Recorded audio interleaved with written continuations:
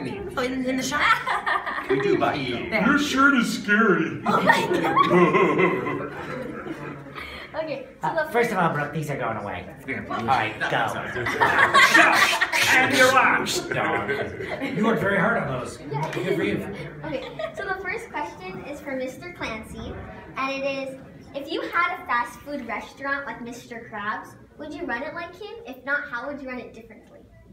I would not run it like him because it would be underwater. And it wouldn't taste very well. My food would be soggy. How would I run it? I would run it very quickly. I don't know. I've never thought about running a fast food restaurant. Can anybody else take this? How about if it was a fine dining restaurant? Yeah. It would be fine. I would run it fine. Just fine. And my second question is there actually a Krabby Patty secret formula, or is it made up? Oh, I've always wondered this. There's actually a Krabby Patty secret formula.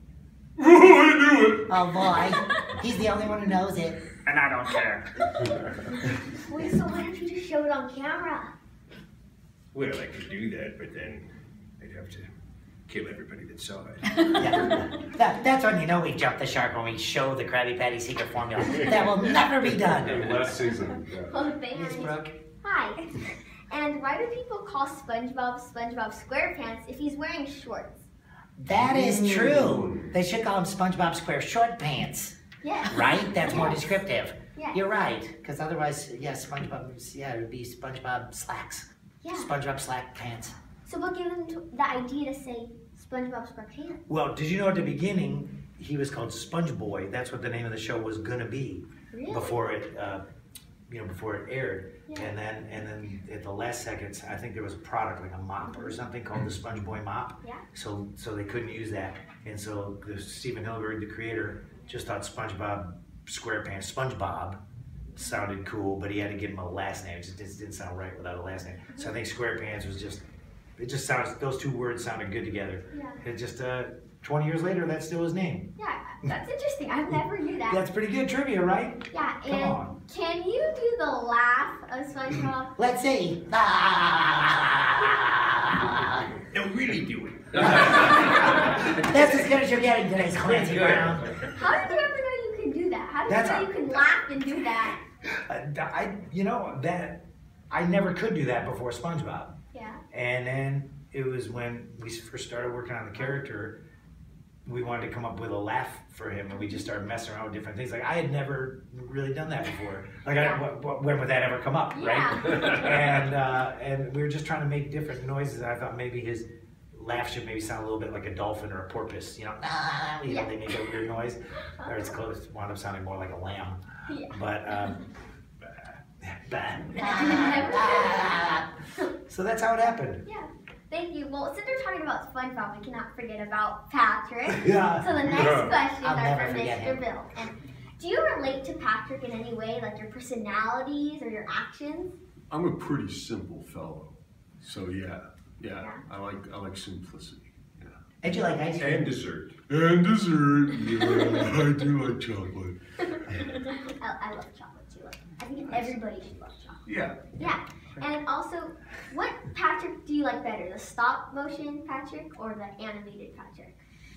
Well, Like he looks better. well, the stop motion is more like you said, like it's an action figure, right? Yeah. So it'd be like a toy. It'd be like a toy you could play with, whereas the cartoon is more what your brain plays with.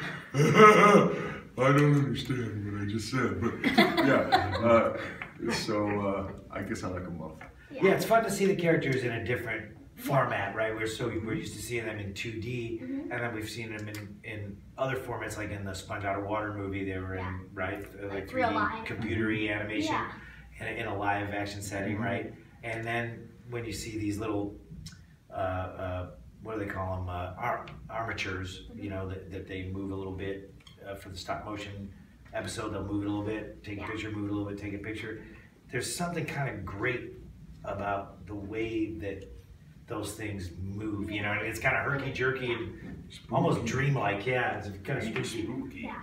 Flying Dutchman looks awesome in stop motion. Yeah. Armature, he's right. Okay. That was great. Moving So the next ones are for Mr. Roger, and they are, what's your favorite thing about Squidward? My favorite thing about Squidward.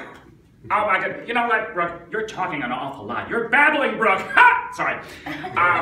The favorite thing about Squidward is he gets to be this crazy observer of the insanity around him. He just sits there and is so sarcastic. And how did I ever get stuck with such loser neighbors? But it gets too much for him sometimes, and he goes apoplectic, and he gets to scream and yell and do all kinds of gibberish stuff. So it's good therapy for me. Yeah, you can just lose it. I lose Squidward it. is kind of the sanest person in Bikini Bottom when you get around to it.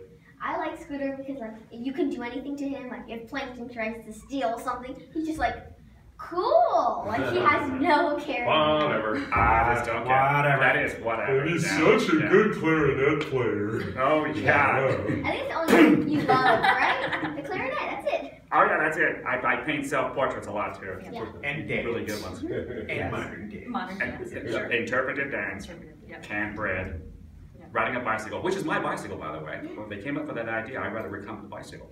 And Stephen saw that and he put it kind of into the cartoons. Yeah. Whenever you see he's on his bicycle, it's really mine. If you could change anything about Squidward, what would you change? Ever so often he would win, and he wouldn't have a nose that looks too much like mine. He does have a big nose. Yeah, he does. It's like, He does have a big nose. Good. Good. and the next, my final two questions is all for Miss Caroline. They are, do you like Sandy as a land creature, or would you want her to be a sea creature? Oh gosh. Well, shoot. I like both. Yeah. Because I can do either thing.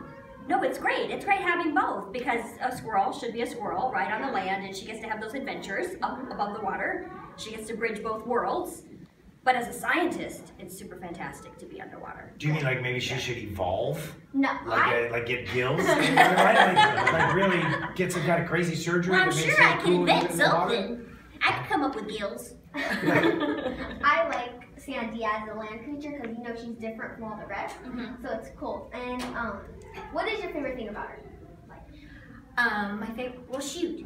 My favorite thing, actually I like that she is fearless. Yeah. She'll try anything, she'll do anything, and she doesn't give up. I like that. She's like this strong, powerful. Yes, girl. exactly. And smart. Yes. Yes.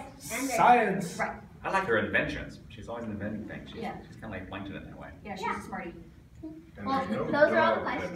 So Thank you, Ms. Thank you Brewer. guys. Thank you.